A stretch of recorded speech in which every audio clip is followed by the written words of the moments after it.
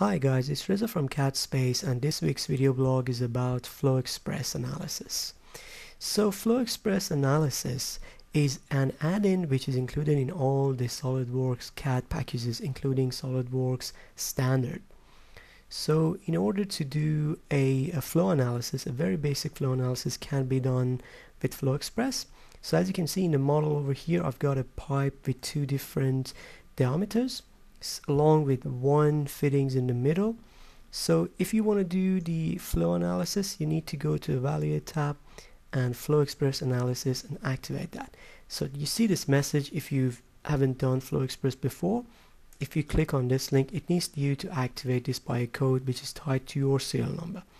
So if I click on this login, you have to have a customer portal account. So there's another video on how to create a customer portal account or SolidWorks account, and your SolidWorks customer portal account, and there's this code which has been highlighted as this green color. So you just need to copy this and paste it, and your FloXpress is going to be activated now. So that's the interface. So by clicking on next, you see this message that says check the geometry. Your geometry is actually being open, so you have to close it with lids. So it means that my pipe over here and there, they are opened, so there's no closed volume over here. So in order to create the lid, you need to create a sketch on this and then grab the entity. So that's the easiest way, and convert the entities of this edge, extrude this, and then make sure you extrude this inward and clear the merges also as well, so that you can have a separate body. So now this pipe is actually closed now. So I've created this lids beforehand, so I'll just roll to the end of design, and now my geometry is ready to be analyzed with FloXpress. So I again go to this FloXpress analysis wizard. I go, and you see I passed that error, so that's the check geometry. Clicking the view fluid volume, you can see this is the volume of the fluid that I want to analyze. That looks good, so I go to the next step. It needs to be, I need to analyze it with water. You can do it with air as well. The next step is to select the inlet. So in order to select the inlet face, you need to right click on this lid that you created, click on select other, and grab the internal face of your lid. So it can be a volume flow rate, it can be a pressure and mass. So I grab a volume flow rate and 3 meter cube per second, as well as the outlet can be pressure over here. So again, the same procedure, internal face. Go to the next step, and then I'll solve the model. This solve section includes meshing the whole geometry as well as solving the model with the solver.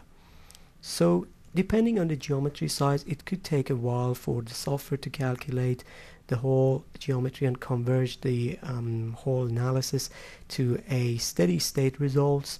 So I mean, our geometry is not that big, so it wouldn't take that long for the software to calculate it.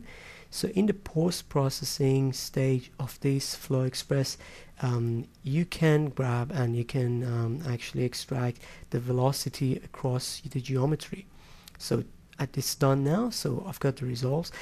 As you can see, apparently there is nothing actually happen here except I've got a legend. This is because I need to actually make my model transparent.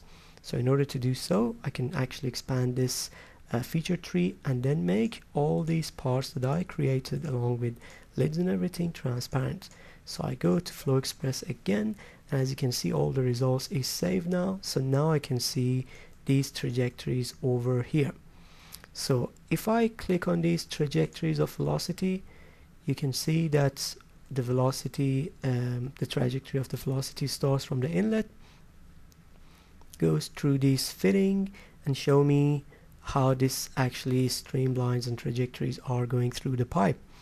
So I can present this with balls as well. So if I play the balls, you can see like smooth sort of transition of these balls through this elbow, which shows a bit faster speed over here compared to these areas, as well as this fast moving of these balls across this fitting.